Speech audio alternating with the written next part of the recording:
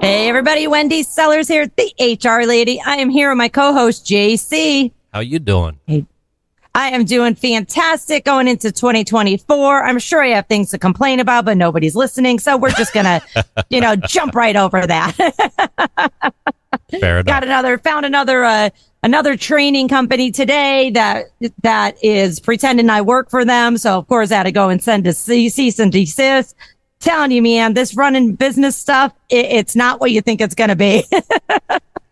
25% of your work is the actual work that you want to do. And then the rest is just everything behind the scenes that you wish you never had to deal with. With that said, we have an amazing guest here today, Lindsay Stanton. Hi, Lindsay. Hi.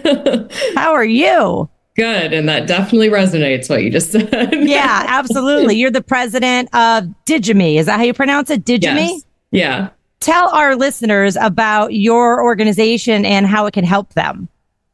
100%. So we are really in the business of digitally assisting our clients in all shapes and sizes to be able to tell and sell their story to job seekers in a unique and trackable way. So what really differentiates us is, I know there are obviously other organizations doing video, but what's unique about us is we actually have a patent around our video job solution that allows us to track all the candidate engagement, even off of social and even off of totally organic social. So That's the game changer. Yeah. Wow, that's amazing. I dabble in recruiting. I used to do a lot of recruiting, and now I have a contract recruiter that works for me who's way better because she has a lot more patience, which apparently is key for recruiting. So I love this story here. I want to maybe do both, talk about best practices in 2024 and beyond for job seekers and or maybe for people who are looking for candidates, because, there's no unfilled positions out there, are there?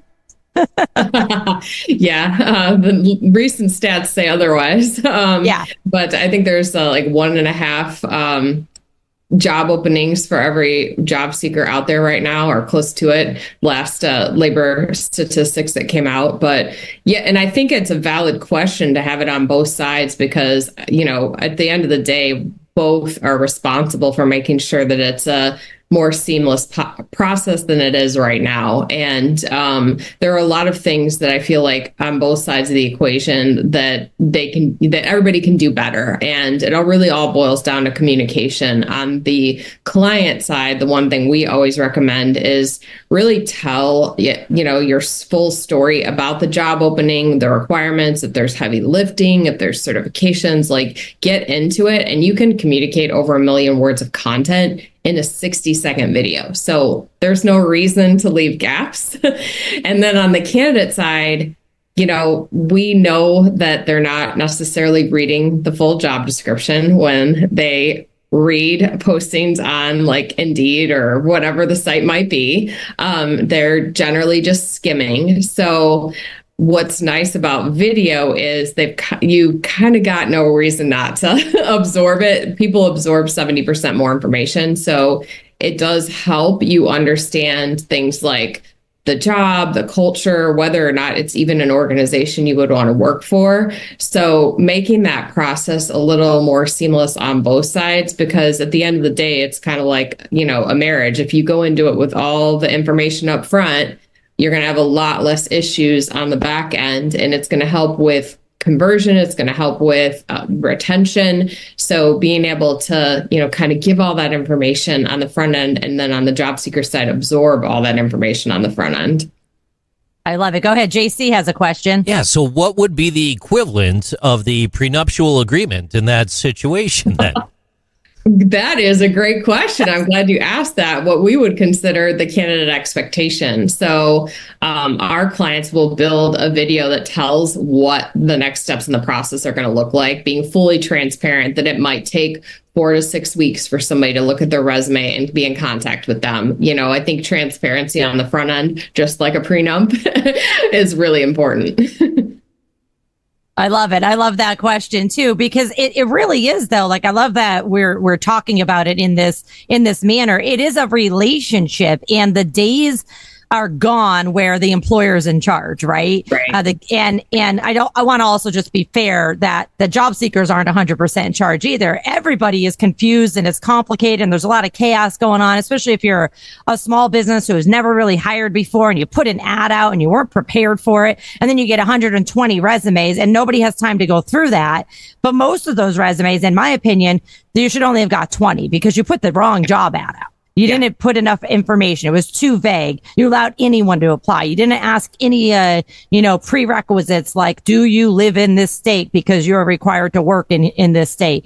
Are you willing to take X amount of money because this is what we are offering? Do you have this license because it's mandatory? When I tell coaching my clients, I'm an HR consultant. I always say, what are the go, no goes? And let's get them out of the way before the person even hits submit. But then on top of that, let's make your job ad look so inviting that people who aren't even qualified want to apply, but does make it a little more difficult for the recruiting team. But at least you have candidates that are like, put me in. This is an awesome job. Oh, wait, you don't have these skills. So it's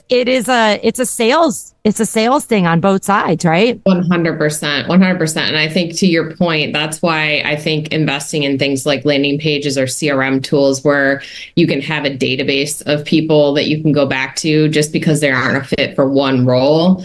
Everybody in the space knows that it's not really about skills. You can train skills. It's about the person and, are they going to fit within the organization?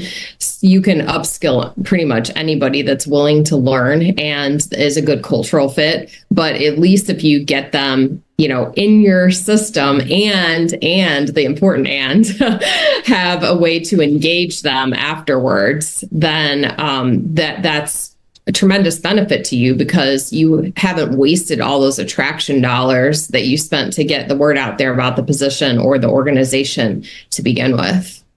Yeah. And, JC and you were talking before about, it's kind of like a marriage and with a prenup and all of this information. And it's also a little bit like dating, right?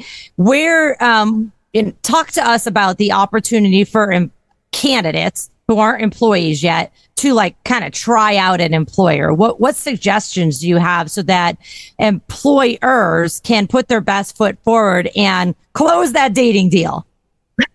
Yeah, 100%. It's why we really encourage our clients to do more in culture or, videos about who they are as an organization. And I'm not talking about just like generic general messaging. I'm talking about really showcasing behind the scenes of what their initiatives are. Like we've got some of our clients who are very focused on military recruiting, for example, and that is a specific audience and, language vernacular to use to attract that job seeker. So really speaking to them on their terms. And I think that's why social plays so well into it too, because if you're trying to attract a certain type of job seeker, you need to go where they are. It no longer works to try to force the job seeker to go to, a certain destination, whether it's your careers page, whether it's Indeed. You have to be able to reach them where they're already going. And that's through SEO and that's through social and that's definitely through mobile and video.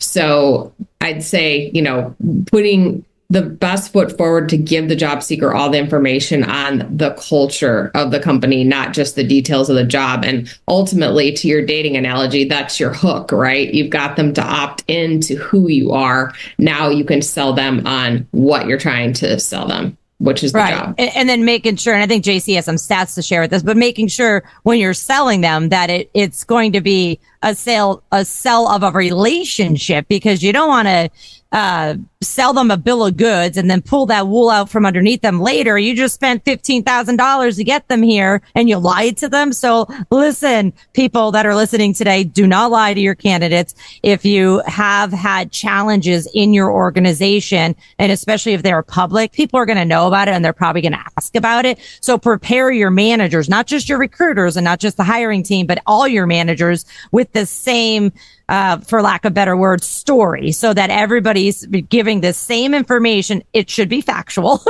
and it should, say, okay, yes, we've had that challenge. It was in the news. This is how we got over it. And this is how we're not going to make that mistake again. I think transparency is just so important, and it's just missing so much. That's why people come, accept a job, and then leave, because they say, I was sold a bill of goods and now I'm out of here. So I'm so thankful that there's an organization like yours to help these people. JC, you have a statistic you wanted to share? According to Forbes, in 2024, economists suggest that job seekers need to be aware of some key economic trends. And one of the big ones there, stable quit rate. The quit rate reached 2.3% in September 2023, indicating the end of the Great Resignation. It needs to maintain its pace, consistent with 2019 rates, but still higher than historical standards. That's from Forbes. The interesting thing about that, I personally think the quit rate is probably much higher. Most businesses are small businesses. Most small businesses don't have ways to track this. They just say the person is employed or not. And so they may be reporting the unemployment as a involuntary termination when it was really somebody walked out the door. And so, I just want to let our listeners know, don't get caught up in all those statistics. Really find out, go to industry lunches and conferences and things like that, and ask your friends and your enemies, your frenemies, hey, what's going on in your business over there? What do I need to be worried about? And then start asking your candidates, why are you available? And don't judge them that they quit, because I'm sorry, it is a candidate's world right now. And I personally think it's going to continue to be a candidate's world for quite some time. What are your thoughts on that, Lindsay? I completely agree. I mean, if you look at, the retirement rates and people exiting the workforce, it's just going to continue to get more and more leaning towards the candidate side of things. 100%. And I would also say, to your point about the statistics, the other thing is, two people that were at an organization so briefly, the fit was so bad that they didn't even document that they went to that organization. Right. That definitely happens. Yeah, absolutely. And I'll tell you, as the HR lady, I give a lot of people advice on their resumes and their LinkedIn profile. And there's sometimes I just say, don't even put that on there. You could bring it up in the interview if you get the interview, but don't even put it on there, because it's confusing and it's hard to say on your resume or your LinkedIn profile. I started working at this company, but they sucked, so I left. Yeah. And there's the whole thing of how does that reflect on you too, and yep. Nobody during an interview wants to hear, your bad story about somebody else. That's, kind of a red flag for prospective employers. So you got to be careful about that as well. Yeah, you 100% got it. You can't say, yeah, they sucked. You got to say it a different way of there were some challenges that were not exposed to me in my interview. And once I found them out, I chose to leave. That was well coached and said. All right. So thinking about best practices for job seekers in 2024, just some rapid fire questions for you real quick, Lindsay. Should candidates, job seekers, head into an interview while they are live on TikTok? Is that okay? I vote no. Probably the best answer. Unless they're doing a marketing position for TikTok.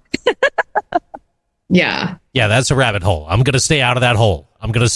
For a second question for you. Is it better to have a interview in person or do it virtually, or no difference? I think no difference. As long as you are equally prepared and your appearance is equally on par, I think there's no difference. Yeah. So whether in person just or don't show online, up in your PJs, regardless. Yeah. Whether in person or online, shower, dress up, don't have TikTok on, and maybe turn off all your devices. What is your favorite thing to do in your free time? There's my last question for you, really. It was rapid fire. What do you got, Lindsay? Walk my dogs. There it is. What kind of dogs you got? I have Spinoni Italianos and a Dandy Dinmont. Those Spinonis are no joke. You know what you're doing with those guys right there. Oh, my gosh. All right. Sorry, Wendy. Back to you. That's okay. My favorite thing to do in my spare time is drink wine, which I'm about to do momentarily as soon as we wrap this up because, I can. I'm an adult and it's the winter and there's nothing else to do. So, although I am in Florida, so we don't have the snow and the crazy weather, but it is kind of foggy and blah here. With that said, Lindsay Stanton, thank you so much for coming today. Tell our listeners how they can connect with you, the best option to connect with you. Yeah, absolutely. So easily find me on our website, www.digi-me.com, or LinkedIn is probably the easiest. Awesome. And I will make sure that your link, both of those websites are in the description of this podcast. Thank you so much for joining us. We really appreciate it. Thanks for having me. Take care, everyone.